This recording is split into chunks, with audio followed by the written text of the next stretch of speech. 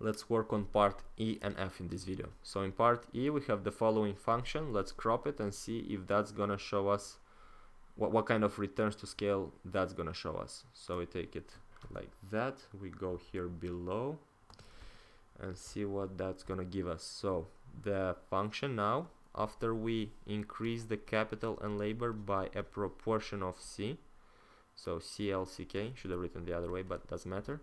So this is going to give us C times K to the power of 0.5. So we add the proportion of C to the capital multiplied with C times L to the power of 0.6. And now it's going to be a mathematical work. So we have C to the power 0.5 times K to the power 0.5 multiplied with C to the power 0.6. We're raising every base to that exponent, to that power.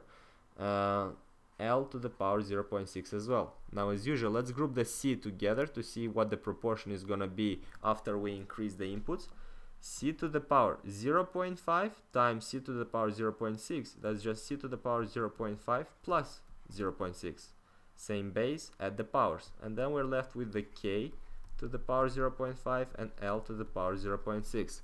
Now if we simplify this a bit, that's going to look like C to the power 1.1 times K to the power 0.5 times L to the power 0.6. What's K to the power 0.5 and L to the power 0.6? That's our original production function. That's our original Q, and the original Q increased by a proportion of C to the power 1.1, whereas in the inputs we increased the proportion by C only. So we had C to the power of 1 increase in inputs. We have an increase in output of C to the power 1.1, so this is raised to a higher power, meaning that the increase in output is greater than the increase in input. So this is an example of increasing returns to scale. Now let's have a look at the last one, which is part F. So we have it over here. This is our function in part F. This is gonna be our function in part F. We have K1, we have K2, so it's slightly more complicated, but let's see what's gonna work out from there. Sorry about that, that shouldn't be here. So let's crop it, part F, like that. Let's go here below. Okay, no more space. Let me go to the right then. So over here. Okay, this is the function. Let's see what's happening if we add some proportions into the inputs. So we'll have the function after we add the proportions, CK1, CK2 and CL. So we add the proportions to all inputs because we apparently have 3 inputs now. That's going to be the following. We will have C times K1 to the power of 0.3 multiplied with C to times K2 to the power of 0.3 as well, multiplied with CL to the power 0.32. Let's work out the math now. So this is going to be pretty mechanical.